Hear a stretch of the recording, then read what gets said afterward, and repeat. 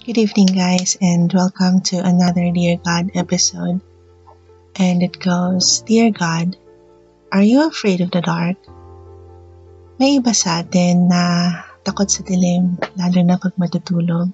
And that fear keeps them awake. And most of us, we have that fear of tomorrow, yung pagdating ng bukas.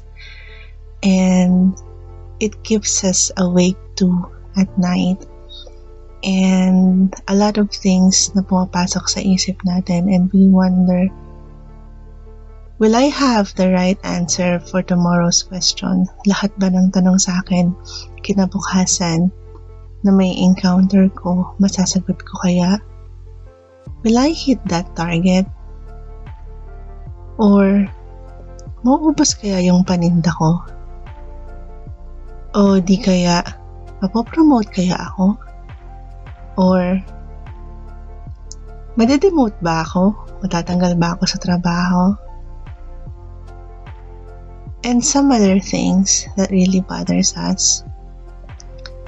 But we must close our eyes to the darkness of the fear that brings us and open our ears to what God is saying. And God speaks to us to calm our fears.